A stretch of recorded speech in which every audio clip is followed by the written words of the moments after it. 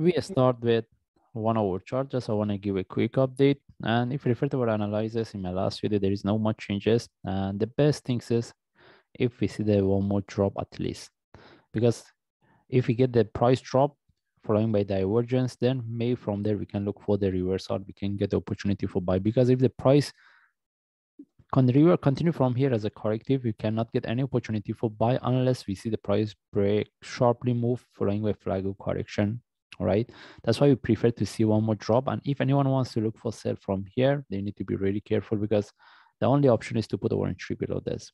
Anyway, we start with higher time frame. We start with a daily chart, and daily chart, all right. If you refer to our analysis, the only things is we mentioned we're looking for the reversal. We're looking to see the breakout of 2.5 following by 2.7. We have to see the breakout of this soon for continuation.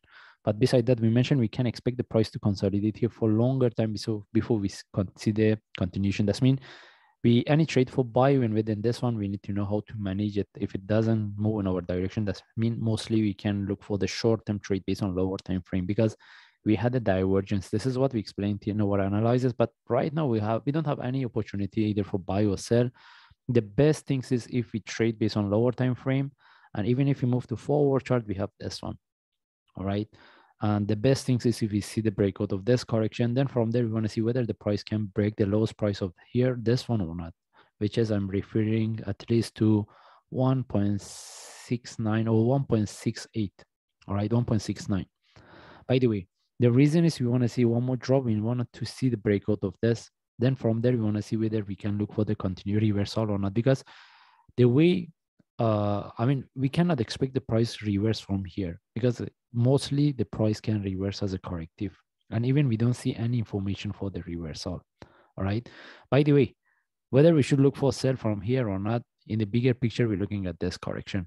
We're selling at almost at the lowest price. In that case, we want to see whether the price can break the previous low or not. Then it depends on the traders whether they want to look for sell or not, because as I explained, based on 1 hour chart, the only way is to look for trade to put our entry below this. I don't think we can get any opportunity for sell within this one unless traders, they trade based on lower time frame. Anyway, we don't have any trade set up. We want to see, we have to wait. We want to see how this one can form. But if we are, what we are more interested to look for, we are looking for buy. In this case, we just follow the chart. If I see any update, I will share. Thanks.